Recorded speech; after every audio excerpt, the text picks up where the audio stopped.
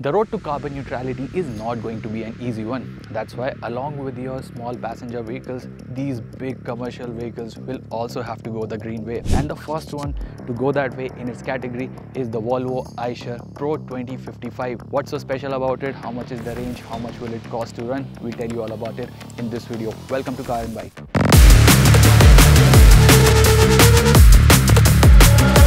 Pro 2055 is already on sale in a diesel guise, but this EV version is supposed to take the cargo to the nooks and crannies of the cities at a very low cost and in utter silence. It's a 5.5 ton truck that has a 12 feet high container that can carry a payload of 2.2 tons. Before we move on to the specifics, let me show you around the cabin.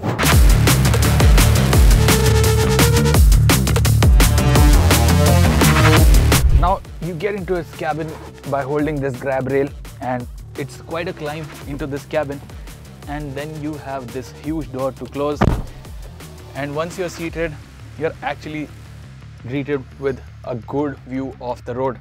And as for the creature comforts, you have these seats which are slightly reclinable. You get 3-point seat belts for the extreme passengers on the driver's side and for the co-passenger on the extreme side.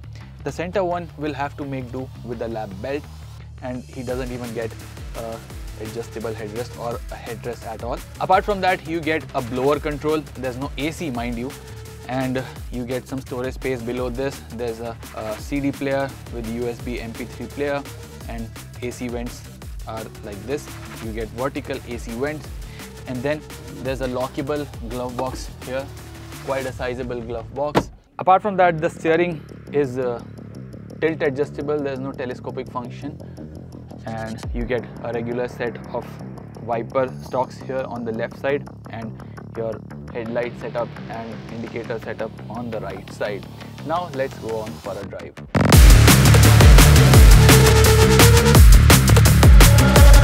Driving the Pro 2055 EV will feel very different than a diesel-powered truck. But first things first, this vehicle has a claimed ARAI range of 162 kilometers from its 64.5 kWh battery pack. The clever part is that the battery is distributed in two parts, one on each side, making it easy to replace or repair one if the need arises. Once you start driving it, it picks up very smoothly and cleanly, and that's the whole point of being an EV.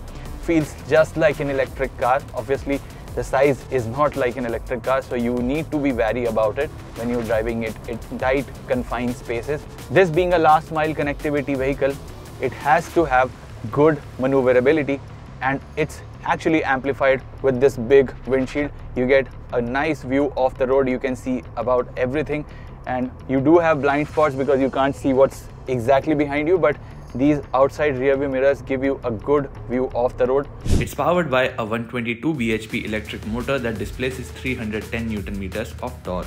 Being an electric, it also offers the convenience of an automatic. When you are already up to speeds, you can't hear much at around 50 or 60 kph. All you can hear is the surface beneath you. Apart from that, it's dead silent, and it will actually help the drivers who are putting in long hours driving this. Apart from that, this steering wheel is very light to use, so it's not exactly as heavy as you would expect from a commercial vehicle of this size. And it also helps in the maneuverability when you are in tight spaces, because the turning radius is around 11.7 meters, and it will actually help when you are driving in tight confined spaces. Pro 2055 EV can be charged by a 7.4 kilowatt AC charger in 10 hours, while a 30 kilowatt DC charger will take 3 hours. Volvo Eicher claims that this EV can offer a running cost that's less than half of its diesel-powered alternative. Thus, it is a good option for high-frequency cargo movers in big cities where the roads are laced with stop-and-go traffic and tight spaces. But it's priced at double of the diesel version, which will make sense only if you want to limit your carbon footprint. Would you pick this EV over the diesel variant? Tell us in the comments.